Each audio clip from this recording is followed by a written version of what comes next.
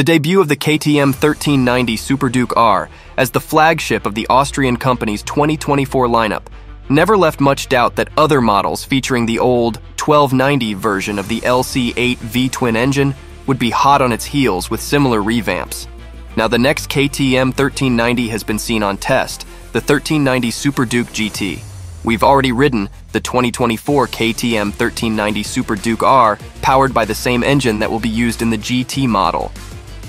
TM. Before we get too deep into the details, let's remind ourselves what that 1390 engine entails. First up, like most KTMs, the number is only a vague approximation of its actual capacity. The 1390 motor measures in at a genuine 1,350 cc, and since the smaller 1290 motor is really 1,301 cc, the increase is just 49 cc. Less than half as much as the engine designations might lead you to believe. It's achieved via a 2 mm increase in bore, up from 108 to 110 mm, combined with the same 71 mm stroke as before. Conversely, the performance increase of the 1390 engine is more than you might expect from such a small change, with peak power upped from a claimed 177 GP to an impressive 188 GP. That's largely thanks to the company's new variable valve timing and lift system, which is similar to BMW's shift cam and the system used on several Audi cars. It works by sliding the intake camshafts laterally during operation to bring a second, wilder cam profile into action when the ECU decides it's necessary. The change increased the engine's peak revs from 9,500 to 10,000 revolutions per minute and brought an increase in torque from 103 to 107 lb-ft. Historically, the Super Duke GT has had the same engine tune as the Super Duke R, so it's no wild leap of logic to assume the same will apply to this new 1390 Super Duke GT. The 2025 KTM 1390 Super Duke GT's brakes look up to any task. Bernhard M. Hone/BMH images. A bigger change, at least from the GT's perspective, comes in the chassis. The current 1290 Super Duke GT is still based on the tubular steel frame from the pre-2000 1290 Super Duke R, not the latest version. It's a much more substantial-looking trellis that puts less emphasis on using the engine as a structural component. For the upcoming 1390 Super Duke GT, KTM has finally decided to adopt the 2020 and on Super Duke R's chassis, which is around 3 times as rigid as the earlier design, while helping slice around 5 pounds from the bike's weight.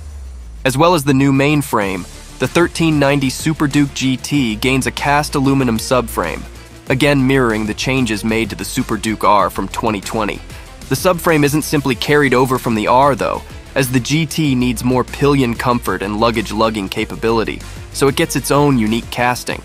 Below it, there's the same updated single-sided swing arm that debuted with the Super Duke R's 2020 revamp, and the suspension appears to be the same electronically adjustable, semi-active 3rd Gen WP Apex kit that's used on the current 1390 Super Duke R Evo.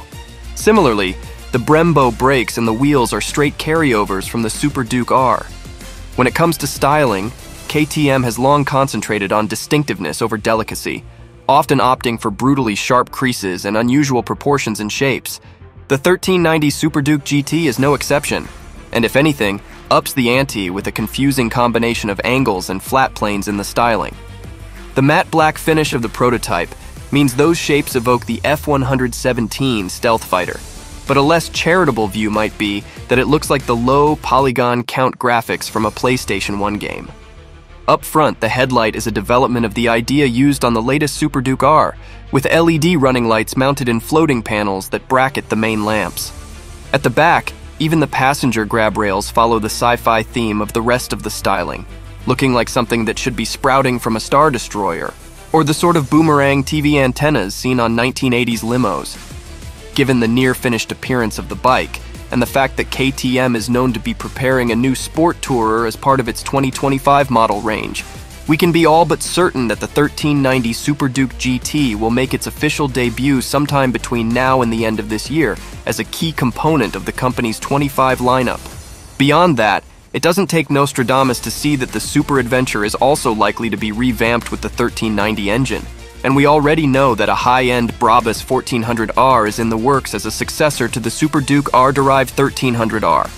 Combine all those with an array of new 990 models derived from this year's 990 Duke Parallel Twin, and it's clear KTM is going to be busy with new model launches over the next year or so. Introduction to KTM and the Super Duke. GT. Begin with an overview of KTM as a brand, their history, and their place in the motorcycle market. Introduce the Super Duke GT series and its significance within KTM's lineup. Evolution of the Super Duke GT. Trace the evolution of the Super Duke GT series from its inception to the current model. Discuss major design changes, technological advancements, and performance improvements over the years. Spy shots and speculation. Provide an overview of the spied images or information available about the 2025 model. Discuss any visible changes or features hinted at by the spy shots, and speculate on what they might mean for the new model. Expected features and specifications. Based on industry trends, KTM's previous releases, and any leaked information, speculate on the features and specifications of the 2025 Super Duke GT. This could include engine performance, chassis enhancements, electronics, and ergonomic changes. Comparative analysis. Compare the rumored features of the 2025 Super Duke GT with its competitors in the sport touring motorcycle segment. Analyze how it stacks up against models from other manufacturers in terms of performance, features, and value.